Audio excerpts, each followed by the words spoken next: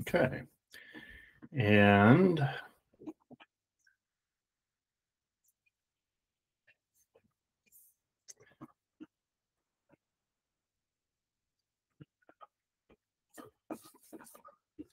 okay, hope everyone had a great long weekend and are nice and refreshed and ready to do maybe the final push. I guess we have one more day off. There's a wellness day in a few weeks and stuff, so that should be all accounted for in the schedule.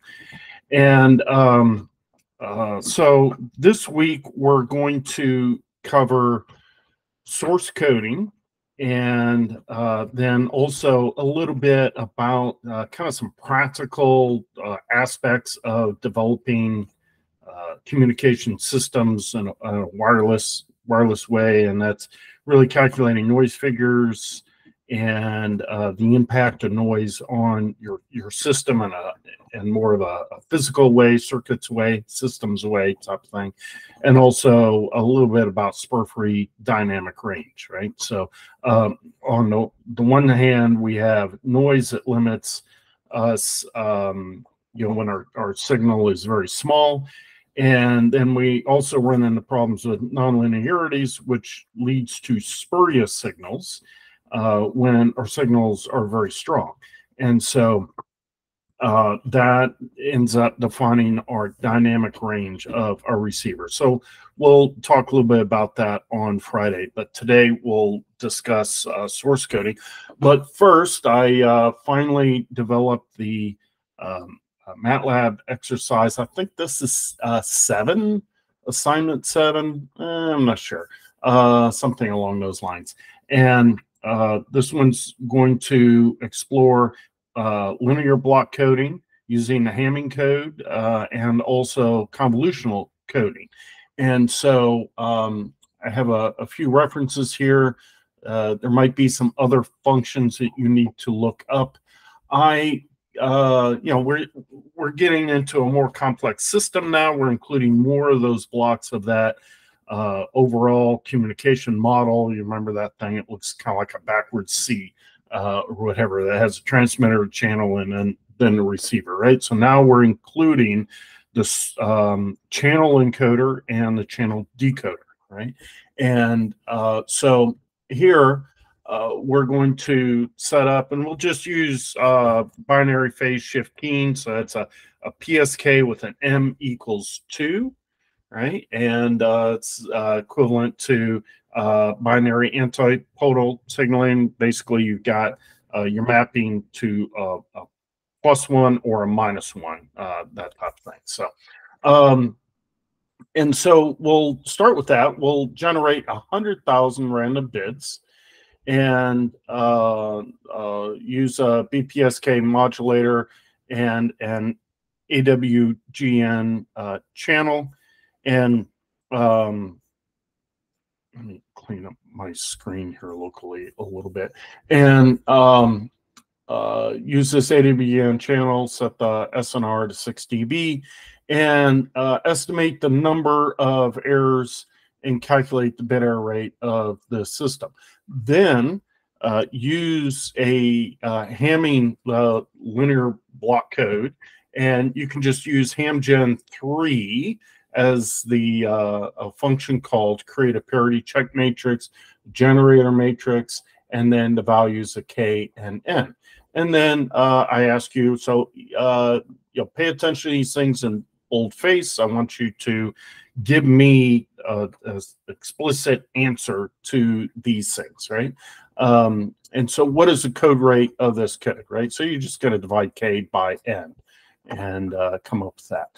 Then create a table of syndromes, and you can use this send table and you pass it in the parity check matrix, and it will automatically create that list of syndromes with the error vectors, right?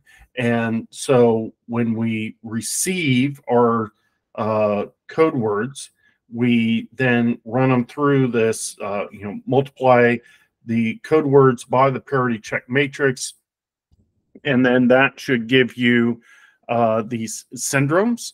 And then if syndrome 0, fine, we're done, right? But if it's not 0, it means we have an error, and we take that syndrome and we look up the error vector that corresponds to producing that syndrome. Then we can use an XOR function to correct the code word based upon that error vector. Then we can, since the Hamming code is a systematic code, the message bits actually show up in that code word, right? Now, a few things that we need to take a look at here is that you can just like generate like K message bits at a time and process them, but Matlab is a matrix language, so you can generate a whole bunch of bits, right? In my case, I'm generating 100,000 bits to begin with, and then you are going to shape your matrix using reshape here to put it into column k columns, and then n divided by k rows in the matrix, right? So it's like since k here is going to turn out to be 4, then you're going to have 25,000 rows, right? 100,000 divided by 4, right? So it's just reshaping a vector into a matrix, and then we're going to encode it. And I mentioned Galois fields, and we didn't really go deep into it. It gets very powerful, but it's a little bit complex, right? So we're just kind of mentioning that these exist, but when you're doing this, you're going to need to use a modulo 2, or some of the code that you might see. Example code might use this remainder function. It should give you the same results, I think. And so you're just wanting to use modulo 2 type results here. Then again, you're going to modulate, demodulate while you're adding some ADVN noise, and then doing the syndromes, looking up syndromes, doing the XOR operation, and then extracting out. Now, back to that extracting out. It's a systematic code, but Matlab orders things in a little bit different way than what we did in class. And both are totally legitimate solutions. In class, in those examples, in the lecture and the PowerPoints, the systematic part of the code comes first, and then the parity bits come afterwards. And that's kind of the more intuitive way, I think, because it's similar to like checksums and that type of thing we see in communication systems and other places.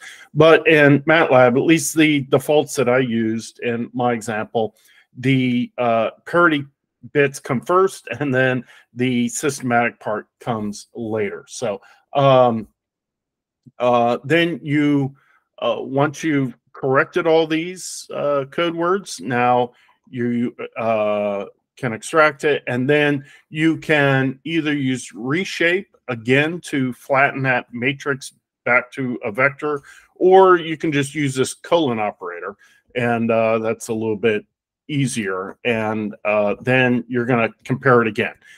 Then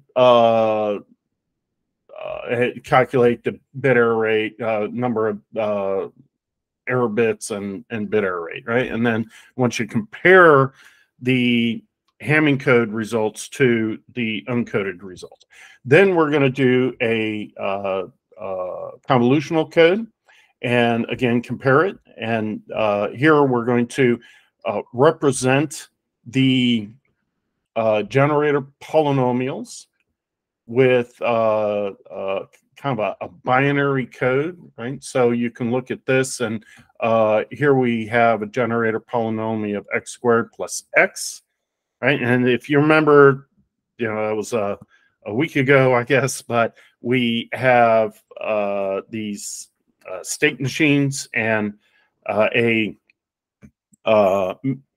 some memory that might be implemented using flip-flops and a shift register, and then we're peeling off parts of those you know, memory locations and then summing them up at the output, again using modulo 2 addition.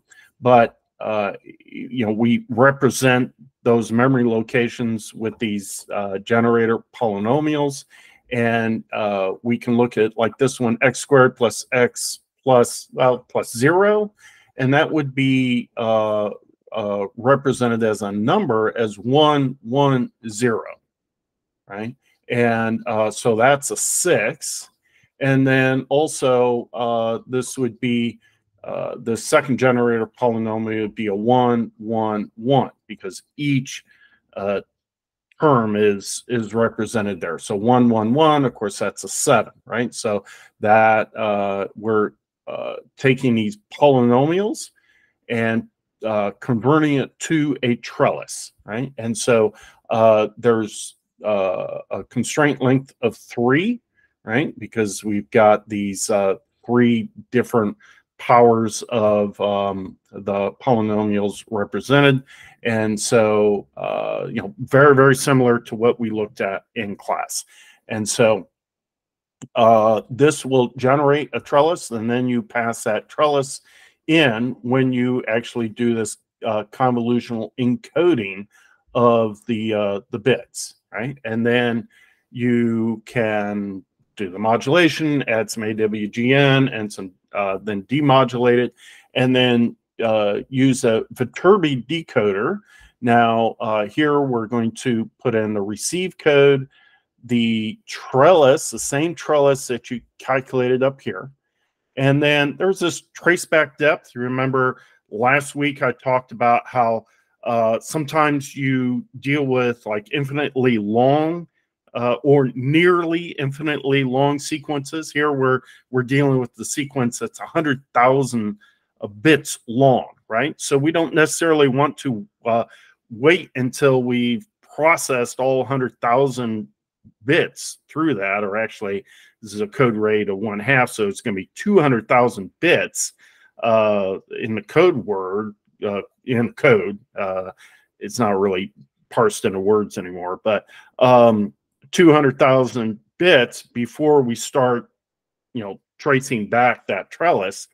That's going to require too much memory and take too much time, right? So we use a traceback depth of 34, which is just what Matlab uses in some of their examples when they're, you'll see that when you look up Viterbi decoder and stuff.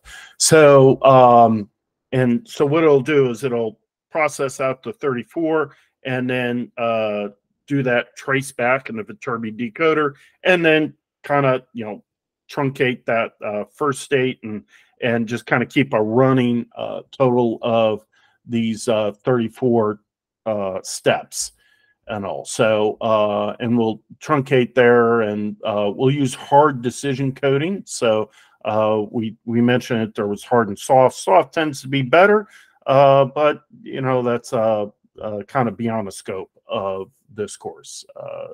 And so then calculate the number of errors and then compare it all, right? And then since this is random, you're generating these bits randomly, and the noise is a random process.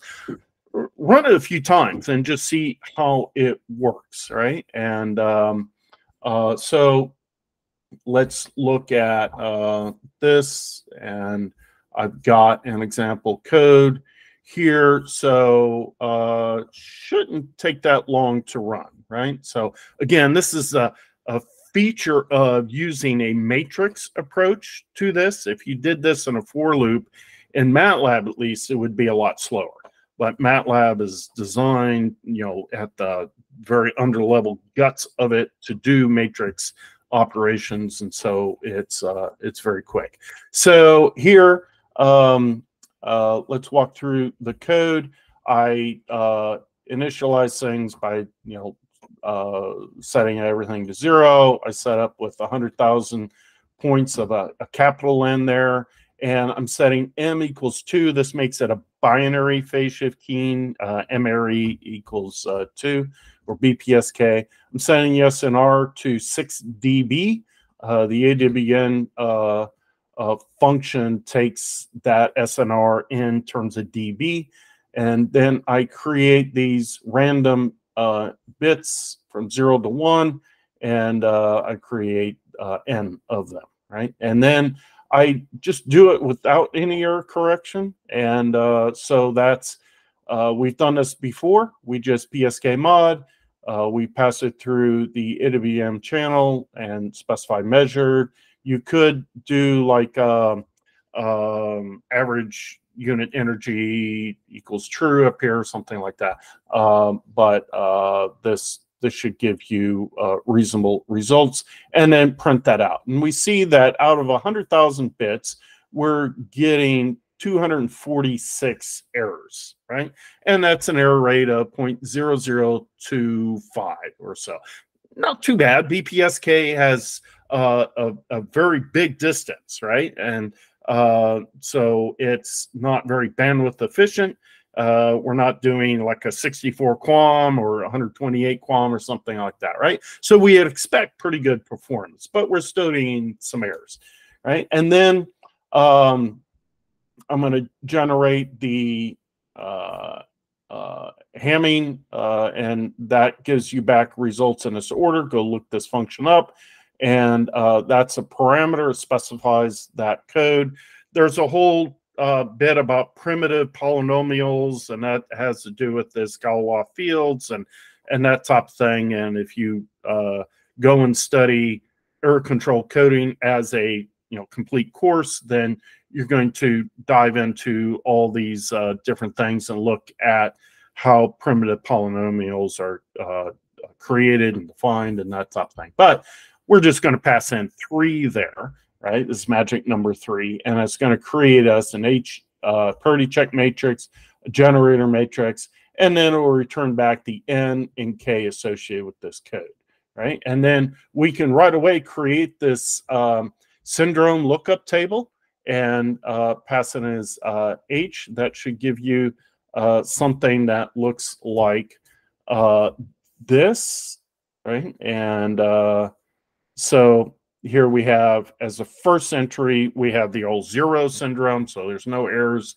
And then for each of the syndromes, so these would be ordered in numerical order. So this would be a syndrome of 0, a syndrome of 1, 2, 3, 4, 5, and up to 7, right? And so this is then a lookup table, and each row will give you back the error vector. And but now we're going to reshape our input bits to have cap n divided by k rows by k columns, right? And then we're going to calculate our code words by taking these input blocks and multiplying it by the generator matrix, right? So if we look at G here is this generator matrix, and we see in this first part, these are our parity bits that create the matrix that creates our parity bits. And in here, this portion here, I wish I could select just this part.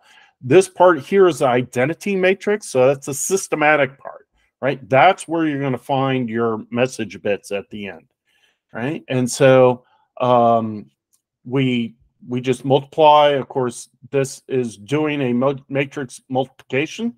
We don't have to code that up. Matlab does that automatically for us, right? And then we're doing this remainder or modulo 2 math. Then that produces our code words, now just a larger set of bits, right?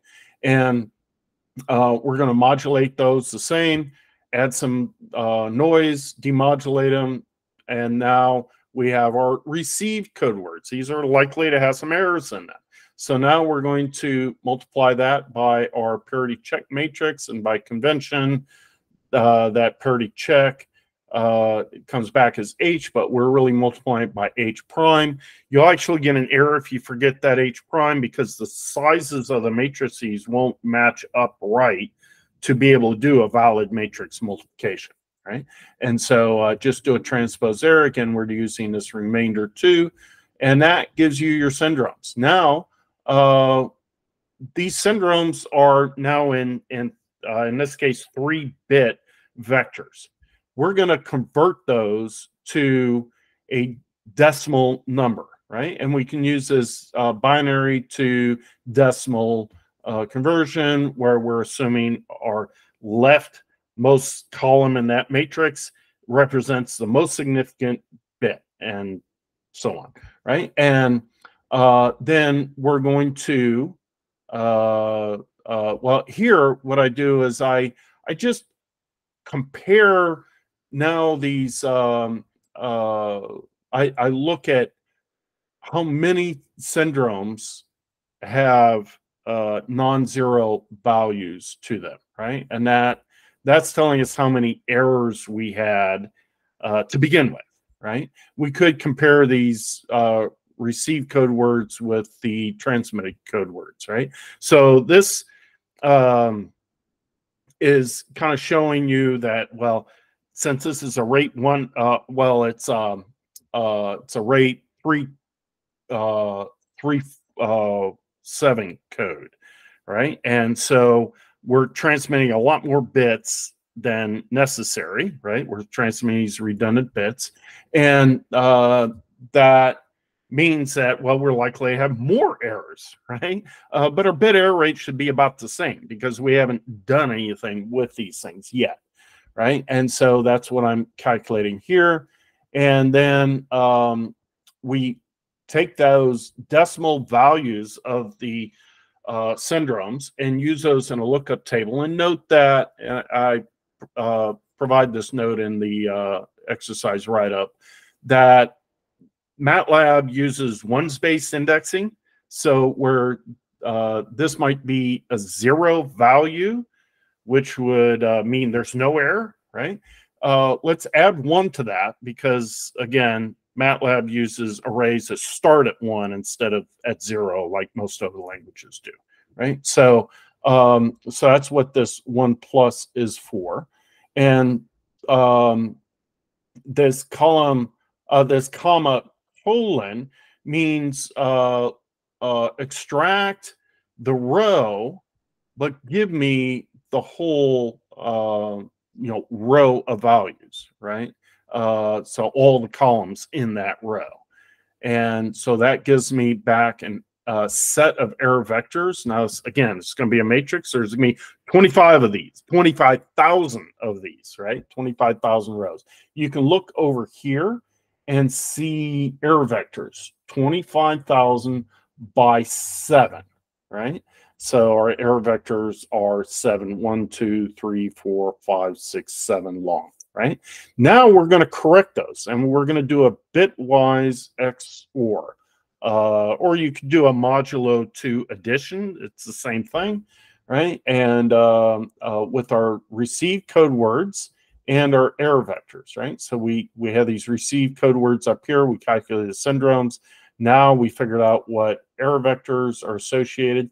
And if there's no error, we're just going to get this 0, all zeros error vector. So that XORed with itself is just going to give the original value. So RX, if this RX code words is XORed with an all zeros vector, it's just still going to produce the same value. So we can do all that in one step. We don't have to do any filtering to only operate on the ones that have errors. Right, and so now we have the corrected code words, and we're just going to extract out the RX blocks from that, right? And then now we can compare them and to the input bits. And here's that colon operator that's essentially reshaping it back into a vector, right? So RX blocks here is going to be still 25,000 by 4 because that's our K size, right? And so now we're doing that again. And then we have our results, right? And then I'm going to go through this also convolutional coding. So we're plugging in these values and creating a this trellis, encoding it, modulating it, and then unencoding it, right? So that's the whole process. Again, if I run this a couple of times, you're going to see some different values here in the convolutional coding is doing better in this case, right? So we're getting 0. Maybe we need to add more. Instead of doing 100,000 points, maybe we need to do 1,000,000 points. You see, once that bit error rate gets down to close to that 1 over capital N, we need to use larger n's to get an accurate counting of this, right? So here we've got 7 versus 4. Note that the uncoded version here is 239. The number of errors with the extra bits in the block coding, at least, is 409, but that's about the same bit error rate, right? And this is where we're just looking at those receive code words, and we haven't applied any error correction to it yet, right? So that's the assignment. Yeah. So I know you can go back and look at this lecture and kind of copy it, but obviously you want to, you put the steps down yourself and run through it, make sure you understand what's going on there. All right, so let's put all that aside and get into the lecture for today. And here I'm going to talk about the source coding, but first we'll start with information theory. And we've talked about that a little bit at the very beginning of the course and another time kind of in the middle. Now we're going to kind of peel off some more onions of this information theory a little bit because it's important for the source coding concepts, right? And then we'll look at 2 different algorithms that have very universal appeal, but kind of approach things in 2 different ways. So first, let's do some motivation for source coding, right? So not every thing is equal probable, right? So that's one of those assumptions that we kind of make. Remember, with our receiver technology, we said maybe we can use this maximal likelihood receiver when the symbols are equal probable, but they're not always equal probable, right? And our bits are information that our source is providing isn't always equal probable. Now, before we get into this, what is a source, right? So a source right now, in this application where I'm doing this Google Meet thing here, is that you're hearing my voice. So that analog voice is going into the microphone. A sound pressure that comes out as initially comes out as an analog voltage signal, but then that gets sampled and quantized, right? So sampled in time, make it discrete, and then quantized to make it digital, so we can represent it as a binary value. That is source encoding, right? We've taken these analog continuous sound pressure waves that comes from my vocal cords to ultimately a digital and discrete representation of that, right? And so all the things you learned about sampling things in probably second semester last year in signals and systems, when you started looking at the digital things, then all that applies. You may have touched on that in your embedded computing work when you looked at A to D converters, D to A converters, right? So let's consider the alphabet, the letters of the U.S. English alphabet, right? So, yeah, nowadays we develop software for international markets, and we use, something like Unicode or something like that. But in the old school days, we used 8-bit ASCII to represent the English language, right? The English alphabet. And so here we have a bunch of different letters, right? So there's the 26 letters lower and then 26 upper and the 10 digits of numbers, but then also a bunch of special characters and concepts and that type of thing, right? So there's 8 bits. This forms an alphabet, right? That's we think of an alphabet we learned in kindergarten or first grade, right? A through Z. But more generically, an alphabet is the set of symbols that we have in our source, right? So, but yeah, I think we've all probably watched at least one episode of Wheel of Fortune, and we know that the art of winning that game is to have some knowledge of what letters appear most often in the English language, right? And so not all of these characters are equal probable. So enter the Morse code, right? So Samuel Morse is generally credited with inventing the telegraph. The Epiphanous Morse code is one of the earliest examples of digital source coding. It uses the shortest sequences of dots and dashes for the most common letters. For example, E here we know is very common, and it's represented by a single dot, right? And then T is represented by a single dash. And of course, T is also a very common letter. Sometimes we call these dits and das, or dots and dashes, right? And each one takes a certain amount of time to send. And so we see that more complex or rarer numbers tend to have longer codes associated with them. But very common letters have short codes. So I is two dots, 2 dits, and S is 3, and so on, right? So yeah, fun fact, Morse is buried in Greenwood Cemetery down in Brooklyn, right? Or is that Queens? And you can make your own pilgrimage there. That's me in front of his tombstone. That's quite a tombstone, isn't it? But he was pretty influential in communication systems. So, all right. So by making the most common letter shortest in time, he minimized the time to send a message composed of a typical set or sequence of the English language letters. Can we do the same? Or can we improve on this, right? So by reducing the number of bits needed to send some information, we can get a head start on the capacity bound.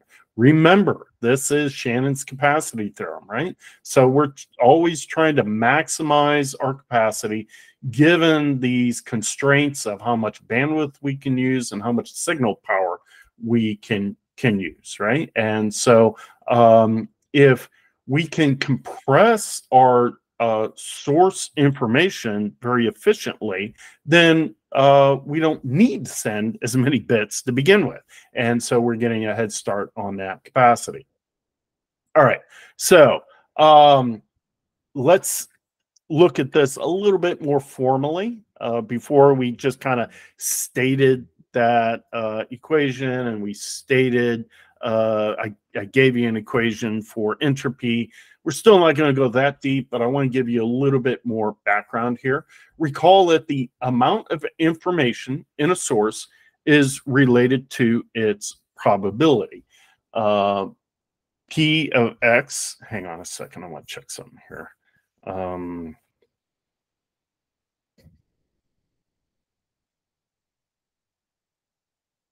Okay. Where am I? Okay. So if the probability of X is equal to 1, then we know what is being what it is, right? We know absolutely that it is X is takes on a particular value of that alphabet, right? And so there's no need to transmit. Or if P probability of X is equal to 0, then we know it can't be that. And so again, there's no need to transmit. So if we have this alphabet of X1 out to X, let's say capital L, then that's a set of different things that we want to be able to represent and communicate, right? Each letter in the alphabet, did I spell it right? Has a given probability of occurrence, right? And we'll call this the probability of the random variable capital X taking on a particular value X of K here, where K can range from 1 to L, right? And so, and we'll designate that as shortcut as P sub K, right? And that K is ranging from 1 to L values, right? And if we sum all those probabilities up, then we know from some of our axioms of probability theory that total probability should be 1, right? We got to send one of the ones in the alphabet, or we haven't specified our complete alphabet or something, right? So if a source is discrete and each output is statistically independent of the others, then we're going to call that a discrete memoryless source, DMS. Again, this is one of those assumptions that doesn't always apply, but when it does apply, we can have a lot of simplifications, right? So always be aware of the simplifications and assumptions that you make in engineering. So now we're going to consider two discrete random variables, X, capital X, and capital Y, with possible outcomes in the alphabets that we'll describe with the script X and script Y. Again, an alphabet looks something like this, right? It's a total set of all the values that random variable can take on, right? And so what is the amount of information that the outcome where the random variable cap Y takes on a particular value Y? What is the amount of information that outcome provides about the event X, where the random variable X takes on a particular value of X, right? So that's a conditional probability, right? We're saying that given that Y is equal to little y, what's the probability that X equals a particular value of X, right? So so we write that as a shorthand, and then note that the probability of X is defined as this, right? So so now, this is just a review of what we learned when we reviewed our probability theory, right? So not introducing anything new there. So so define the mutual information between X and Y as, okay, so now these are lowercase, right? So these are particular values, right? And that the random variable can take on. So we're going to say that this is capital I, which is describing this mutual information. We're going to put a semicolon in between there, right? Where this is now this log of the conditional probability divided by the probability of X, right? So what this is doing is it's telling us how much does our knowledge of Y really affect the information here. And, this is a log. Well, we don't tend to use log base 10, but sometimes we use log base E and log base 2. And again, here's that conversion between the two. where ln is the natural log, right? So, and now we can look at the mutual information between the random variables capital X and Y as the average of the information of these particular values, right? Again, these random variables X could take on any of the values in the alphabet, right? Just kind of reviewing the notation here. So here we'll write this I of in cap X and Y. And this is just the average, right? So we're taking the information of each the specific values over the values in the alphabet, right? And then weighting that by these this joint probability, right? And that gives us that average. And so we can substitute in this thing we wrote here to designate that, and you know, now we have it in terms of this log thing here. And okay, some you know, we'll call them fun facts to know that I'm going to not prove, but kind of write down. So this information, mutual information of X semicolon Y is the same as information of Y semicolon X. And the mutual information is always greater than or equal to 0, where it's equal to 0 if and only if X and Y are statistically independent, right? And so you can start to think about that. You can kind of plug these in. If knowledge of if they're statistically independent, then Y has no impact. Knowledge of Y has no impact on the probability of X, and so this ends up being px over px. That's 1. Log of 1 is 0. So we can see how that can come about there, right?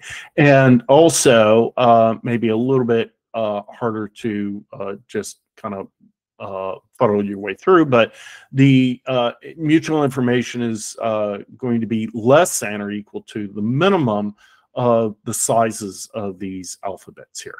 All right, so now when knowledge of Y, the random variable Y taking on a particular value, uniquely determines the occurrence of the event X, then this probability of X given Y is equal to 1, right? So, you know, if we know that and that uniquely determines, X, then that conditional probability is 1, right? So just by definition of what that conditional probability means.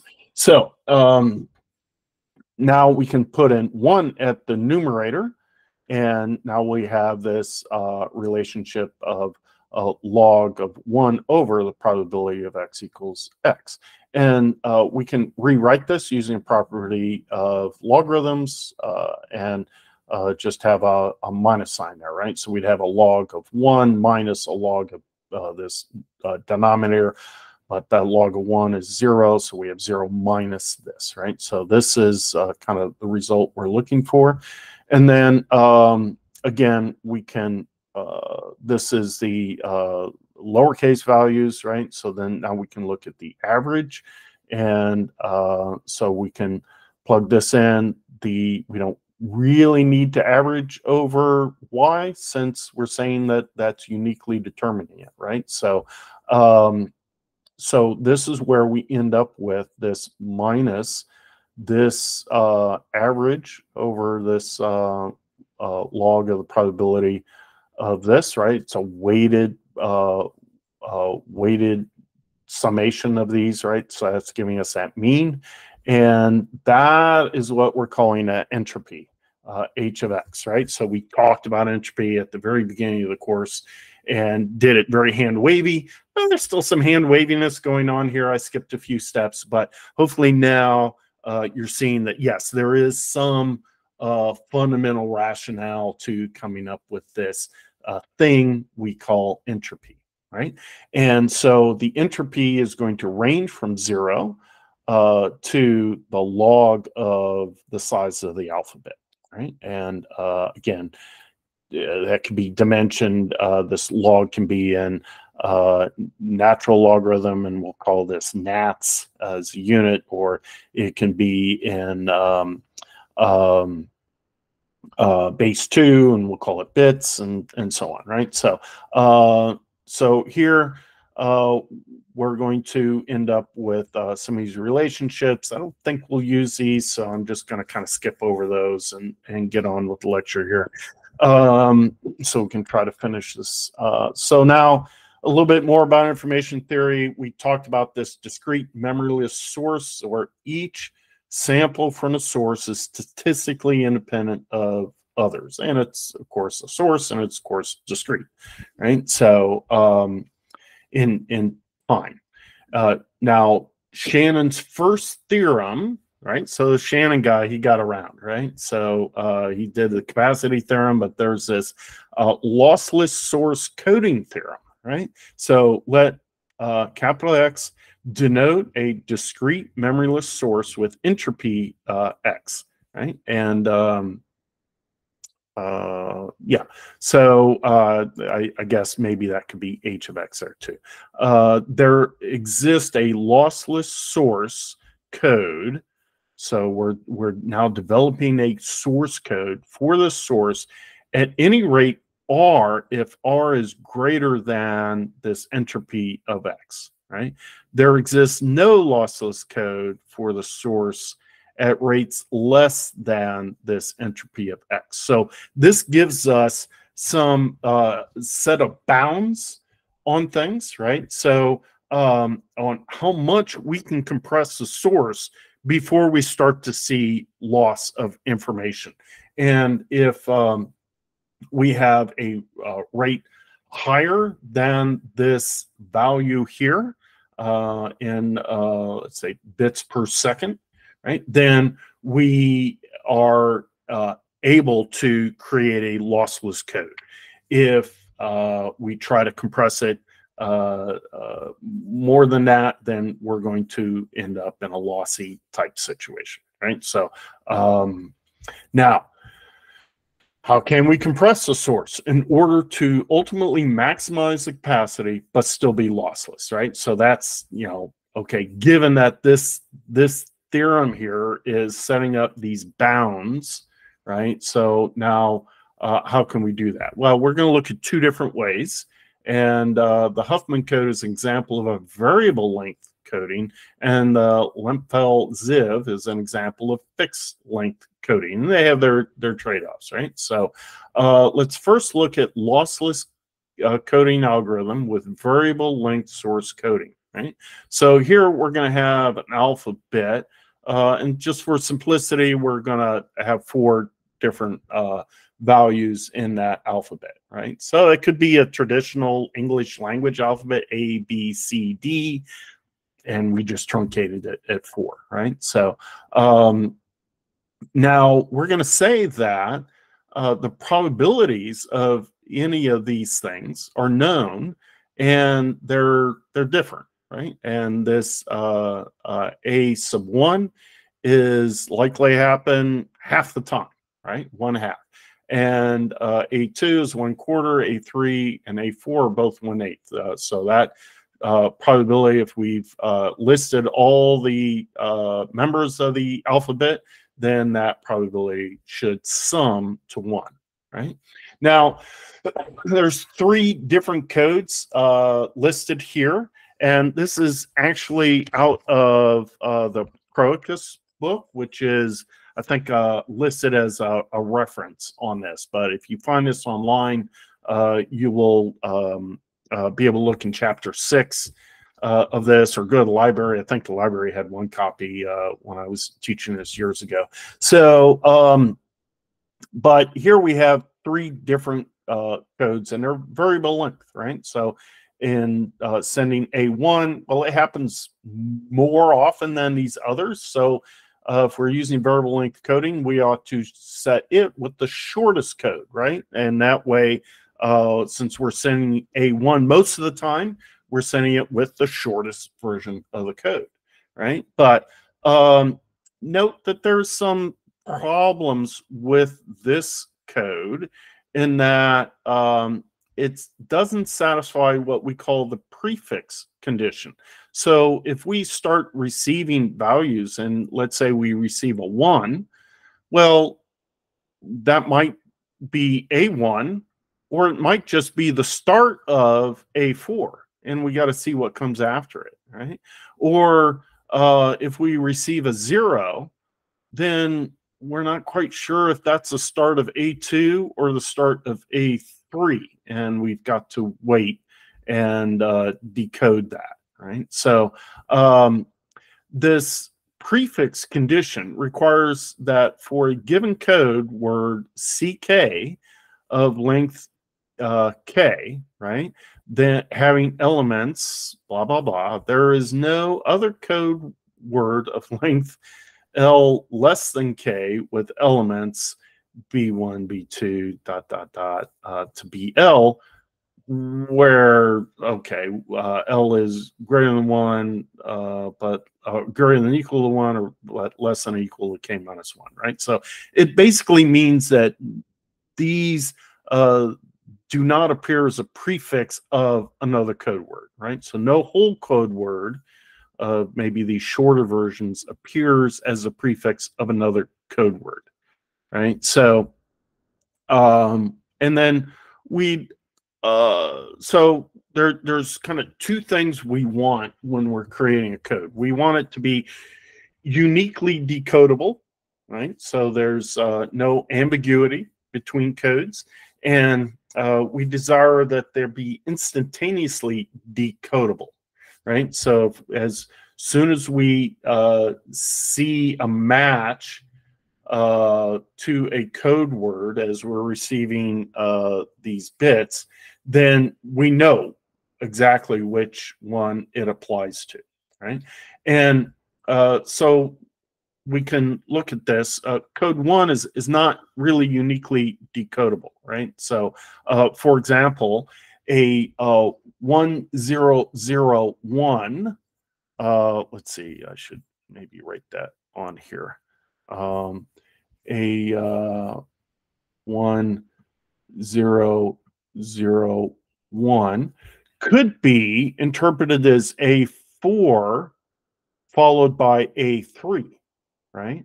But it could also be A1 followed by A2 followed by A1, right? So it's not uniquely decodable. It could be either one of those, right? And then if we look at code 3 here, it's actually uniquely decodable, but it's not what we would call instantaneous, right? So we would have to kind of keep accumulating values. We get a 0. Well, we don't know if that's A1 or the beginning of A2 or the beginning of A3, right? So we have to wait. But look at this code 2. If we get a 0, there's no other code that starts with 0. So we know right away it's A1. Boom. Instantaneously, we're done. If we get a 10, then we know that it's A2, right? So instantaneously, once we've satisfied that code, you know, for a particular letter in the alphabet, we don't need to wait around anymore, right? And same way with this 110. There's no other things that exist as a prefix. See here, this 0 shows up as a prefix there. This 01 shows up as a prefix there, along with this 0 being a prefix there, right? So this is not this prefix code. So, all right. So that's you know, we saw that code 2 here is kind of a nice code. How do we kind of create that systematically, right? So, oops, wrong direction. So, are these good codes? How do we measure that? Well, one way of doing it is looking at the average rate. So if we get a whole sequence of a bunch of A1s, A2s, A3s, A4s all mixed up, but following this probability overall, then what's our average rate to be able to send those, right? So we would look at the probability of each of those, right? When we're averaging things, we're technically weighting by the probability of the individual members, right? Where NK now is number of bits per source letter, right? So A1 has 1 bit, A2 has 2, A3 and A4 all have 3 bits, right? And so we would calculate that, and we can calculate this average rate. And that's a great metric to be able to compare these codes, right? So here's yet another theorem that I'm not going to prove, but source coding theorem for prefix codes. So let X be a discrete memoryless source with finite entropy H of X and output letters AI, where that I ranges from 1 to cap n with corresponding probabilities.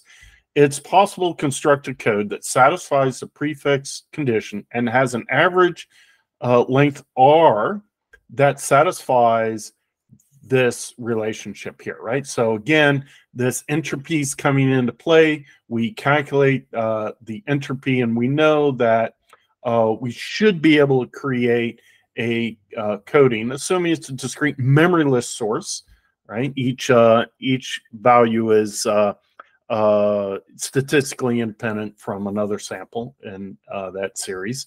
Then we can come up with this average rate that's between H of X and H of X plus 1. All right. So finally, let's get to an example, a Huffman algorithm. I'm just going to explain this kind of step by step, and we'll look at a few examples. And so I think we can get through at least the Huffman.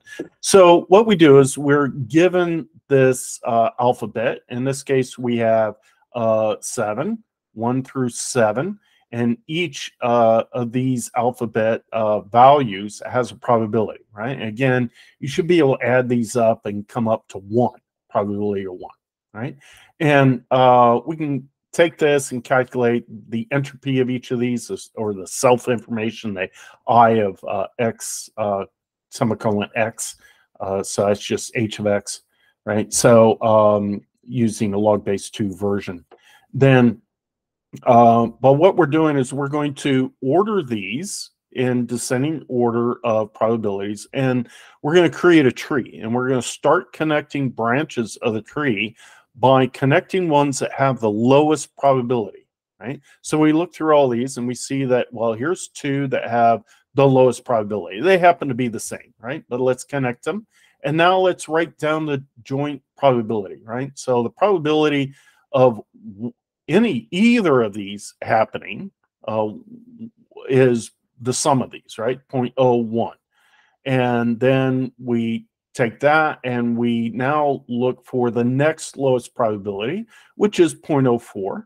And we connect those and we add those together. 0.01 plus 0.04 is 0.05, and so on. We connect 0.05 now with the next lowest probability. And it was handy that we ordered these in decreasing probability, right? It makes this search easy. So 0.05 with 0.1, that's 0.15. 0.15 with 0.2, that's 0.35. And now 0.35, well, there's a 0.35 there. Or 0.3 there. Let's take these two, and let's take this 0.3. So this 0.35 is not the lowest one, right? So this 0.3 is the lowest probability. So we could actually connect it with this 0.35, or the 0.3 with this 0.35, right? And I'll show you both versions. So in this case, we'll just connect it with this 0.35 and connect those. And now we have 0.65 and the 0.35. So 0.35 is now the remaining lowest probability, and we connect it with the next remaining lowest probability. Well, there's only one left, right? And so these now as a check should give you a probability of 1. Right. And so there's implied labeling out here. Now we go back and label them, right? And we just kind of do this step by step. We start out here and we'll assign a 0 for the top one, and we'll assign a 0 there on the top and a 1 on the bottom, a 1 on the bottom, 1 on the bottom, on the bottom, on the bottom, on the bottom, zeros on the tops, right? And now we write down our code word. So we'll start here and we'll write down a 0, 0 to get us to this one, right? So I could have labeled these out here as X1, X2, X3, down to X7, right? That's really what these branches are. So to get to X1, we go to 0, 0, right? So that's our code. To get to X2, we go 0, 1, 0, 1. To get to X3, here we go 1, 0, right?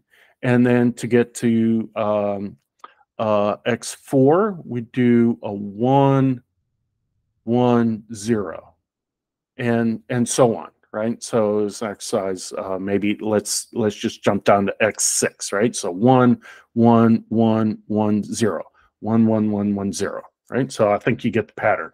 Now we can calculate this. Look at the lengths of these. These are the n's of k's, the lengths, number of bits in all these times these probabilities, sum all that up, and we get a rate, an average rate, maybe that should be an R bar over there, of 2.21. And we can also calculate the overall entropy, and we note that the rate is a little bit above the entropy level. Remember, this is kind of the lower bound.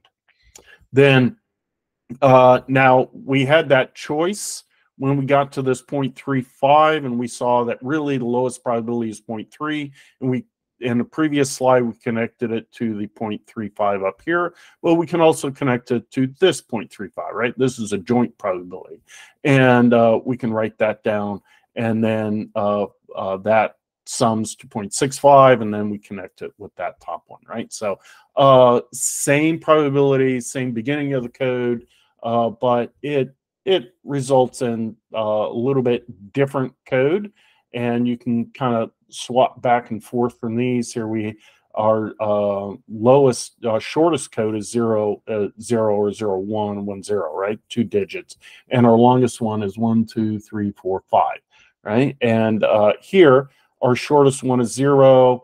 We've got one that's two digits long, so this is a length of 1, a length of 2, and K here is 1, 2, 3, 4, 5, 6, right?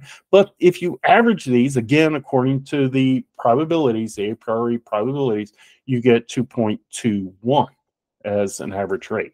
So, so these codes, you know, they're not unique, but in this case, they're producing the same performance, right? So they're achieving the same rate, but the codes are a little bit different. All right, so here's another example, and here the values are different, and you see that this just creates a little bit more complex graph, and just another example of how things work. So we take here, we still have our AKs, A1, A2, A3, out to I guess I label it X here, X1 through X8 in this case, right? And we know all these probabilities, right? And so I'm just using a smaller table here. Don't include all columns, but all the information's here. And so now we connect these. 0.02 is the smallest, 0.04 is the next smallest, that's 0.06. And then we look for the next, for the smallest ones. 0.06 is smallest, and 0.09 is the next smallest. That sums to 0.15. Now we look, this is no longer the smallest one. Actually, 0.1 is. And what's the next largest one, or the next most smallest value, lowest probability, is 0.12. So we're going to connect 0.1 and 0.12, and that's going to give us this joint probability of 0.22. And now we look at 0.22, 0.15. Okay. What's the next lowest? Actually, 0.13 and 0.14 are the next set to connect. And so that sums to 0.27. Now we look through, okay, so 0.15 is now the lowest, and 0.22 is the next one. And so let's connect those and sum those up to 0.37, and we look around. Okay, so 0.27 is the lowest, 0.37 0.36 is a little bit lower probability than 0.37, so we connect those two, sum those up, and we get this probability of 0.63. 0.63 plus 0.37 is equal to 1. Whew, we did it right. And so then we go back and label things. Now, it's really kind of arbitrary that you put zeros on the top and ones on the bottom. You could put ones on the top and zeros on the bottom, but you've got to be consistent, right? So here to get to x1, we have 0, 0. To get to x2, we'd have a 0, 0, 1, 0. To get to x3, we'd have a 0, 1, 1, 0, 1, 1. To get to x4, we start here 1, 0, 0, 1, 0, 0. To get to x5, 1, 0, 1, right? x5, 1, 0, 1. To get to x6 is 1, 1, 0, 1, 1, 0. x7, 1, 1, 1, 0. And x8, 1, 1, 1, 1. Okay, so that's a Huffman algorithm. Can get even closer to the limit by encoding blocks of J symbols at a time and letting J be very large. We won't go into that. The Huffman coding algorithm is optimal in that it produces code words that satisfy the prefix condition we talked about earlier, and the average block length is minimized. Again, this is a weighted average by the probabilities, right? But we need to know the occurrence probabilities of letters in the alphabet, and that's non-trivial. We don't always know that.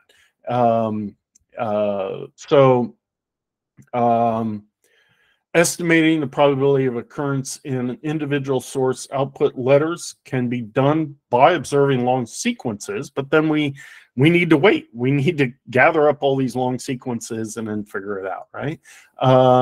But we also need joint probabilities when there's memory, right? Then we talked about discrete memoryless sources. What if they're not memoryless, if there's some memory? Now we need joint probabilities, and that becomes very computationally expensive to be able to calculate all those by observing long sequences and stuff, right? So now, like large language models, if you've been looking at generative AI and the large language models that underlie that, you'll kind of see some parallels here, right? So there's some of that model is actually learning, but it can be very expensive to do that. So this Limpel-Ziv source coding algorithm does not require these source statistics. It's a variable to fixed length algorithm. So here we've got 3 simple steps, and we're going to start by parsing a sequence into variable length blocks called phrases when it differs from the previous phrase by 1 letter. Okay, I'm going to show you an example here in the next slide. Then we store each phrase. So we're generating all these, parsing the sequence and generating all these phrases. And then all these phrases should be unique. And we're going to store each phrase in a dictionary, a lookup type thing, right? And we're going to form the code word by concatenating the dictionary location of the previous phrase with a new bit. Now, okay, what does that mean? An example makes this a little clearer. And you probably want to run through this a few times until it makes sense.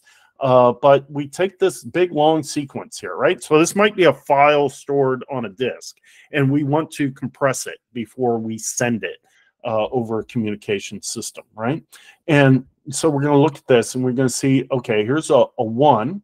Well, that's obviously unique because we've just started, right? So we write that down as our first phrase. Then we'll look at the next one, 0. We haven't seen 0 yet before, so that's unique. So we're going to write that down. Now we see 1. Well, that's already appeared, and we're trying to break this into unique phrases. So we write down 1, 0. That has not occurred yet. We write that down. And then we look at this 1, 1. Okay, that's unique. 0, 1, that's unique. 0, 0, we haven't seen that yet. Let's write that down. Now we're here, 1, 0. Well, we've already seen that over here. So we grab another bit, 1, 0, 0. We haven't seen that before, so we write that down. So we're parsing these into phrases. 1 we've already seen before, 1 we've already seen before, but we haven't seen 1 so we write that down. And 0 we've seen, 0 1 we've seen, 0 1 0 we haven't, right? And then we're here now, so we've seen 1, we've seen 1 0, we've seen 1 0 0, but we haven't seen 1 0 0 0. We write that down. And then let's see, where are we at? We're right here. We've seen 0, we've seen 0 1, but we haven't seen 0 1 1, right? So we write that down. Note that, hey, there's 3 digits for all these, and then there's 4 digits, but now we're back to 3 digits, right? So it doesn't always just get longer and longer, right?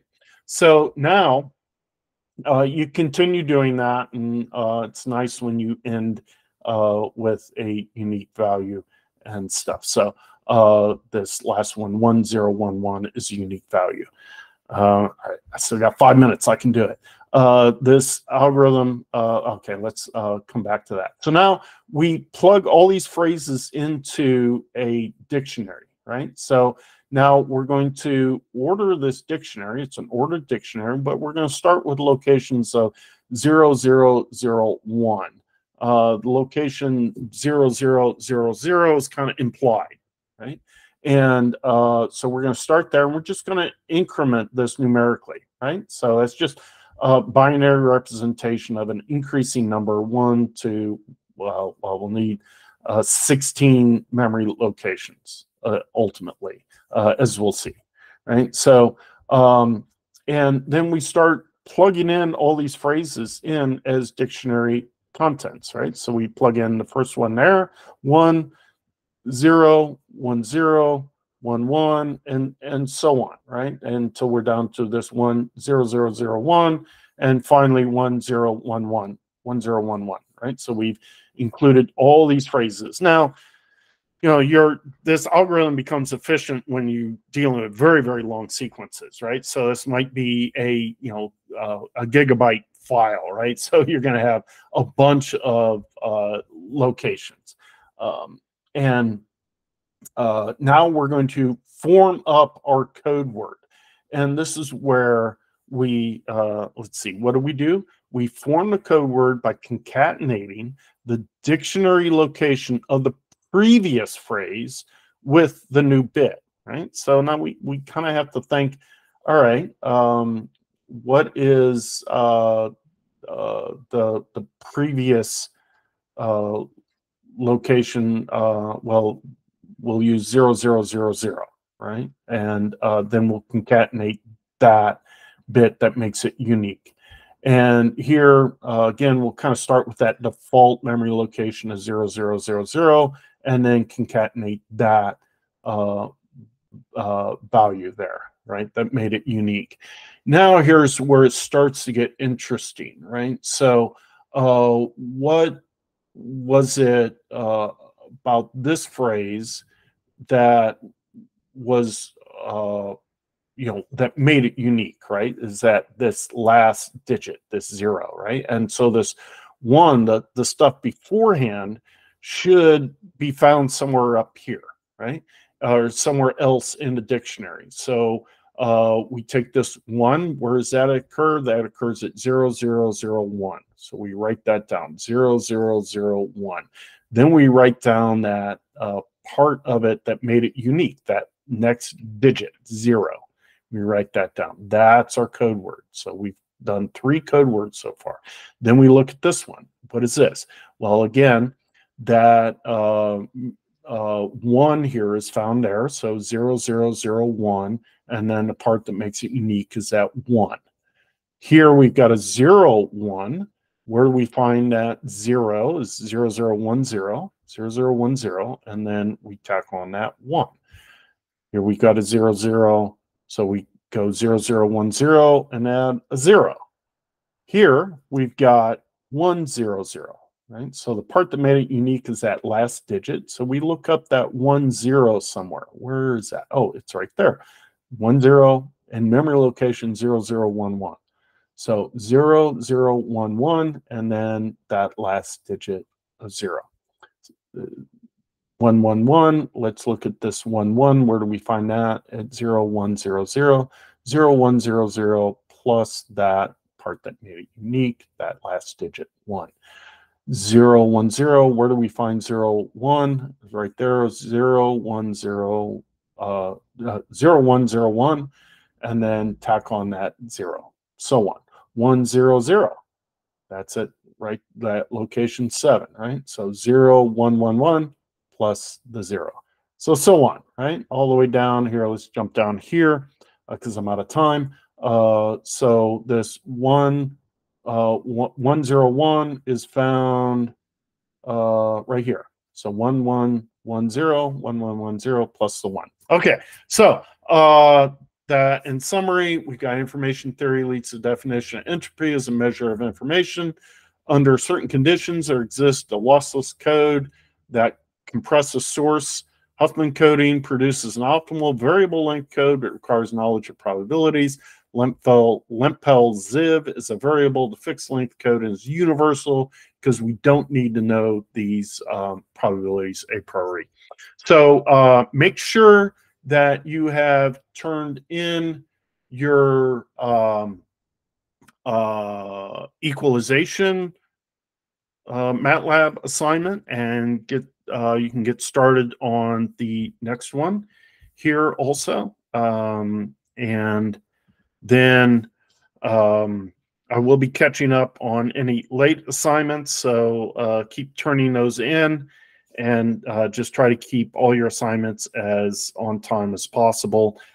There will be a source encoding assignment, and we'll just do Huffman coding on that one. I have it written up and still need to polish it. So we'll, you know, again, make sure you get the equalization one turned in and then get to work on the error control coding one, and then we'll have this other one right after that. All right, we'll look at noise figures and nonlinearity, spurs, and that type of thing on Friday. See you.